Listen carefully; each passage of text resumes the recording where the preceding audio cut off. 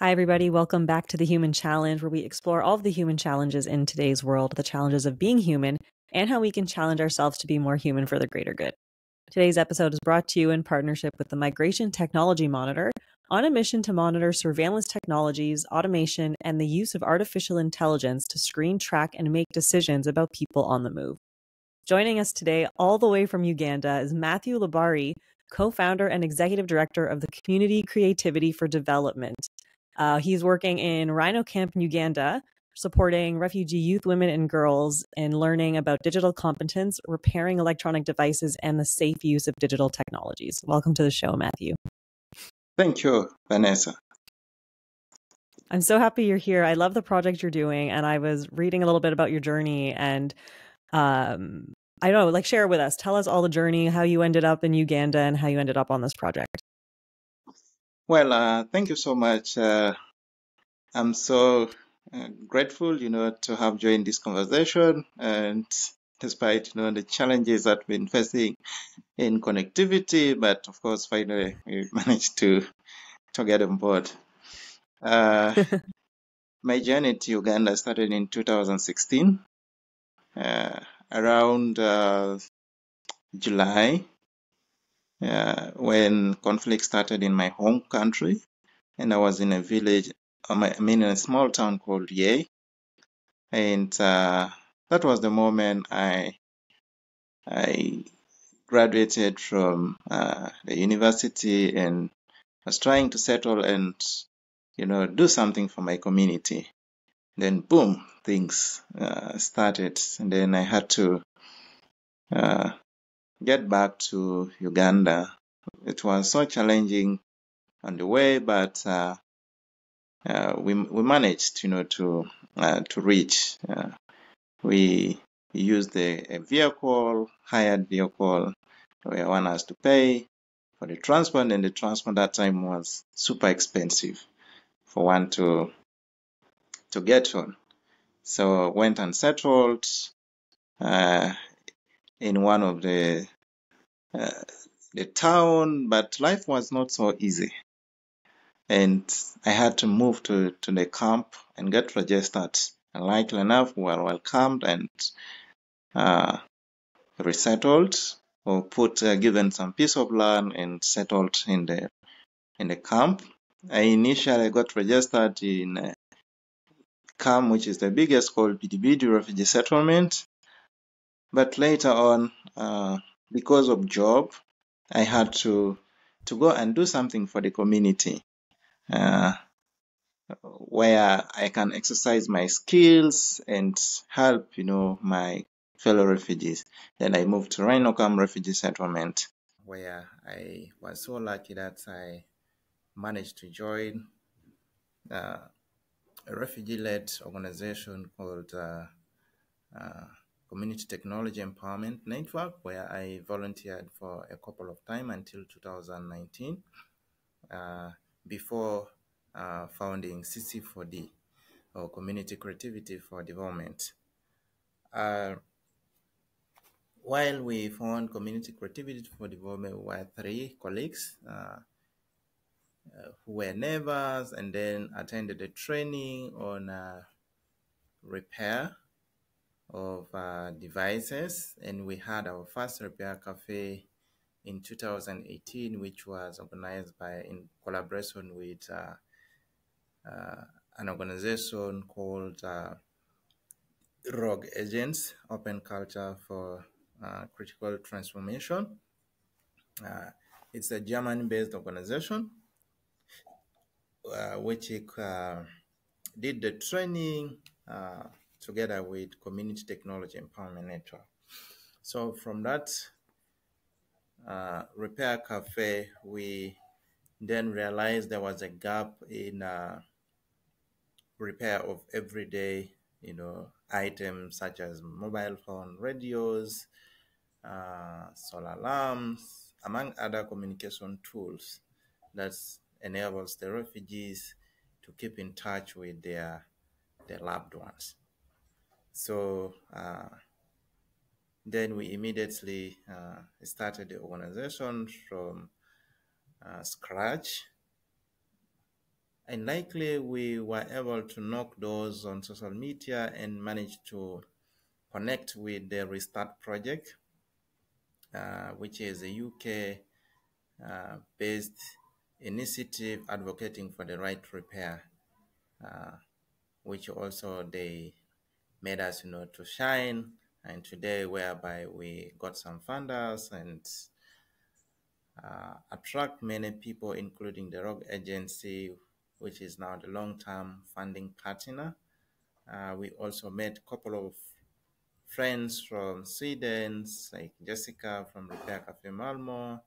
And there's Sergio from Italy, who works with ST Microelectronics, who then supported us along the journey. Wow, that's amazing. Thank you. I love the kind of the organic journey of it, right? That it was like, you were just sort of going into it and learning and listening and then responding to what community needed, right? And I think that's really amazing. You talked a little bit about repair and I'm not familiar too much with this term, but I'd love for you to educate me a little bit more on what it means. What is the repair movement? What does that mean exactly? Well, thank you. The repair movement, it's a movement that is being formed as a result of planned obsolescence by manufacturers. So the aim is to make devices repairable and to also help teach people around the world to repair their own, to have, ownership about their gadgets that they're holding in their hands.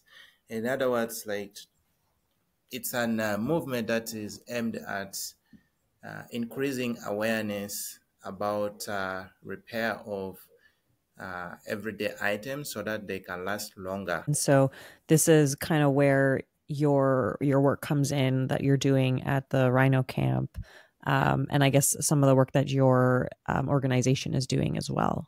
Correct?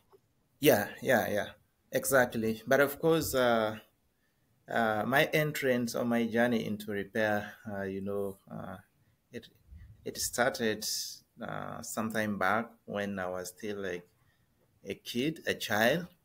So I used to watch my dad, repairing his devices like the wristwatch, the radio.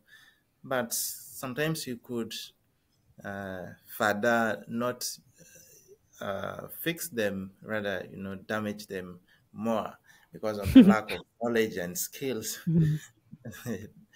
that he did not have. So I developed that passion, and my dad inspired me a lot to, and that made me to, to learn repair on my own and help teach people how to repair their things. But I did not know the broader impact of repair beyond making people repair their own devices.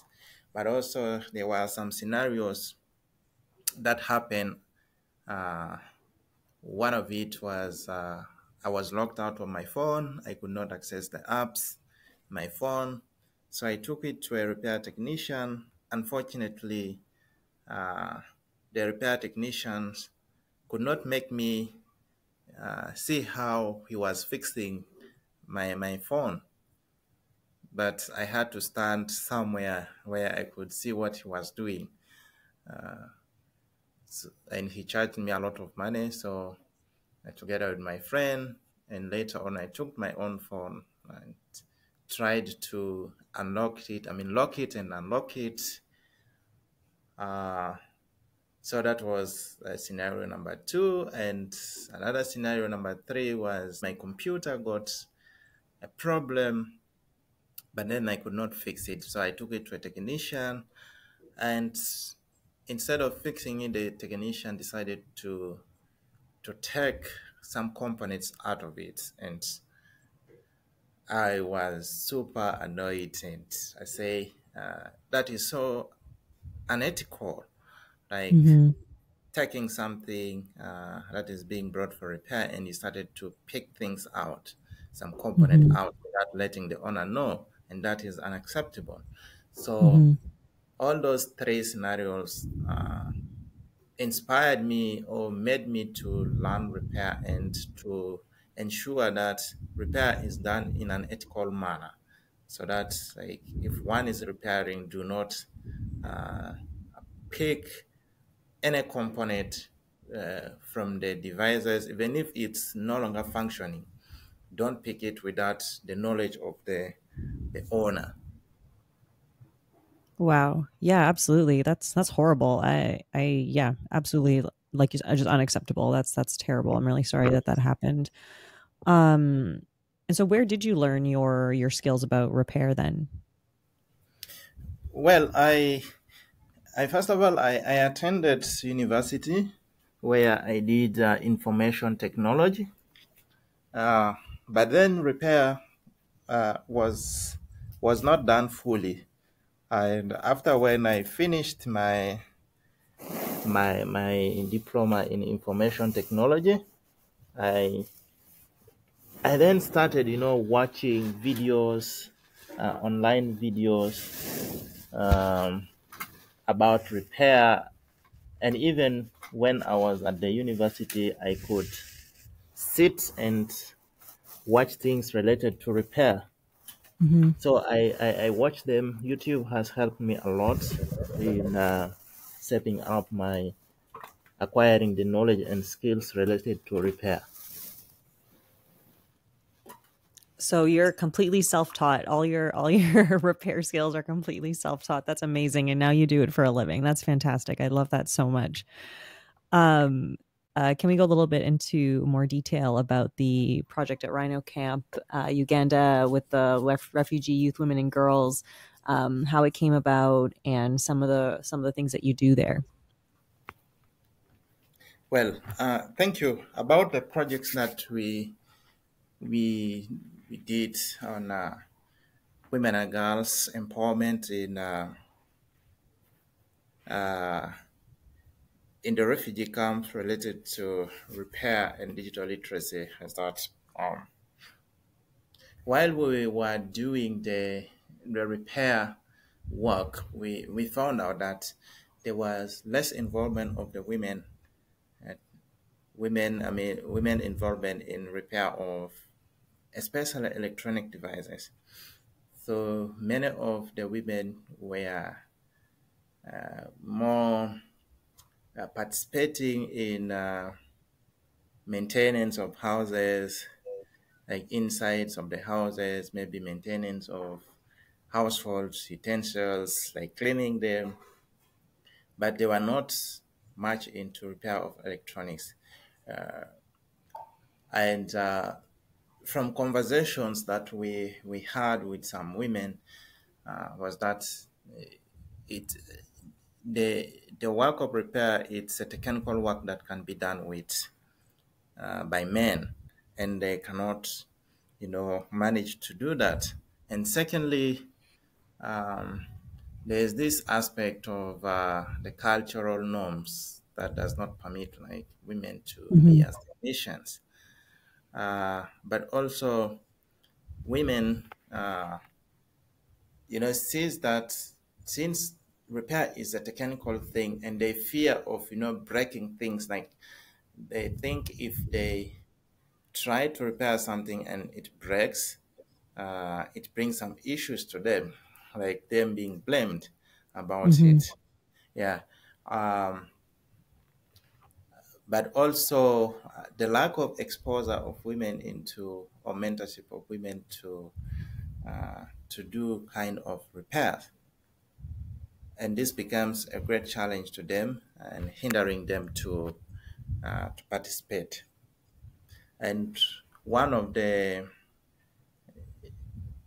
aspect that we tried to do was first we gathered some data collection about what they could repair, and most of them were trying to pick repair of clothes, like going for tailoring and repair of footwears. But they say, why don't you try to do the repair? And our first repair uh, project for women was in 2022, when we successfully held a small repair cafe event And women, it was so exciting that women showed their skills, and when they fixed the radio, they were super happy and they celebrated with a lot of joy and dance.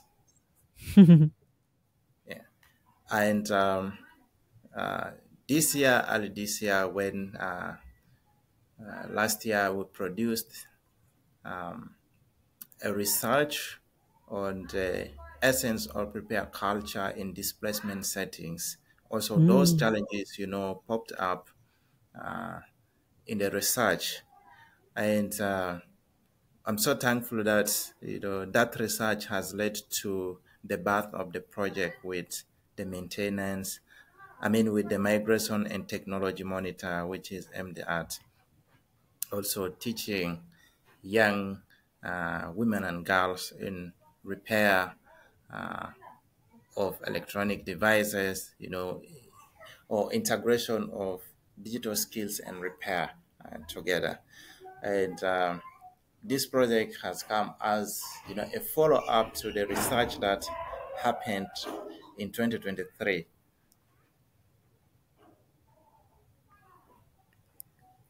I think that's really amazing. I really do. And I think, based on what I know of the Migration Technology Monitor, they do amazing work. And I know I can definitely see how this would be extremely aligned with a lot of the things that they aim to do. I'm curious because I know there was a little bit around, or you talked a lot about repairing electronic devices. But what I also remember is that I think you do a lot of work around also teaching youth, women, and girls, especially safe use of digital technologies, right? Like how to use like cybersecurity and all that. And so I'm curious what that looks like. How you teach them that, I suppose, and when we talk about specifically displacement settings, are there additional things that have to be considered around cybersecurity? Yes, absolutely. One thing that I did not mention earlier about the issue of the cybersecurity. I think before I joined the refugee camp, I was a victim of cybersecurity. Uh, One of it is my social media account was hacked and I did not recover. Mm. Secondly, I was scammed through these telecom companies, mobile money scammers, where they called and it was like, hey, you have won some goodies, and Hmm. it requires you need to send around 5,000 Ugandan shillings to so that we can be able to clear your goodies. So I was, a victim of scam, and Hmm. after being scammed, and I read about scams, then I realized there's that need to let people know about those dangers of cybersecurity.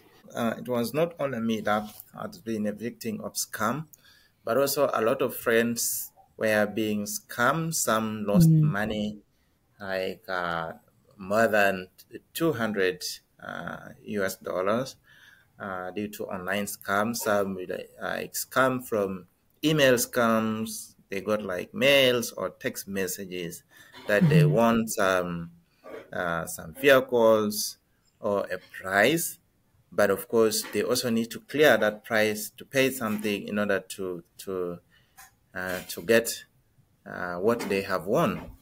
Hmm. And some of the refugees went into borrowing money from colleagues in the hopes that they are going to get that bigger price. Like, because I still remember one of my friend got an information that he uh, has won money what 1 million US dollars. So, but for the money to be cleared to be deposited to his account, so there are some procedures that he had to follow.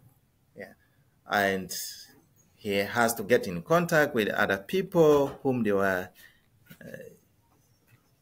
he was referred to, and of course requires payment after payment. And Mm-hmm. by the end of the time, when they realized, when he sent the money, uh, the scammers, cut off communication. They put off their phones, and they could not communicate to them. And that was the time that my colleagues uh, realized that they were, she was scammed. Mm-hmm.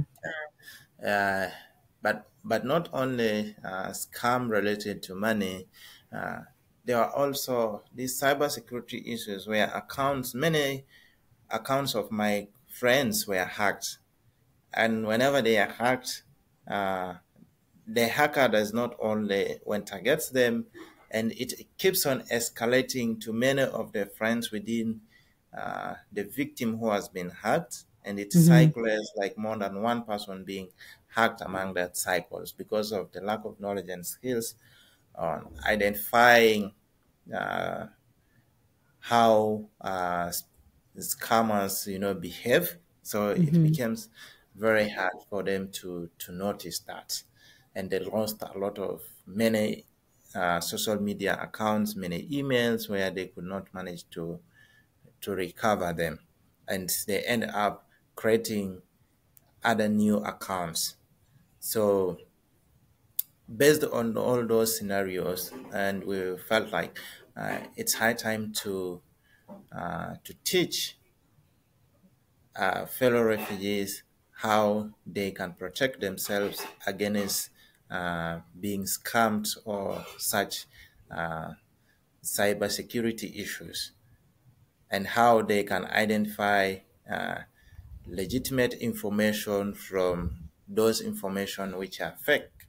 I'm curious when we talk about cybersecurity, are there additional things that people have to consider when we're in displaced settings around cybersecurity? Yeah, absolutely. Around cybersecurity, of course, in displacement communities, since displacement communities, uh, they have the right to access to information or to digital connectivity.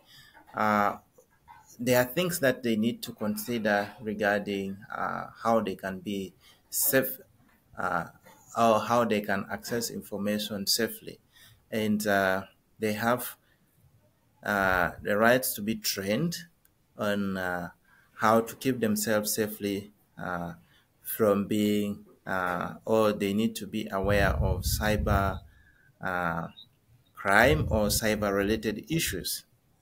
The name refugee, it's just a name, but does not change the person's Mm-hmm. um, belonging.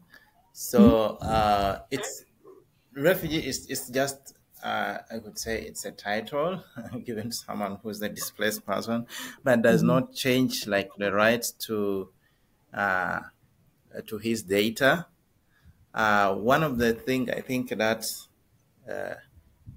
sparked also some doubts some time back was the issue of verification issues.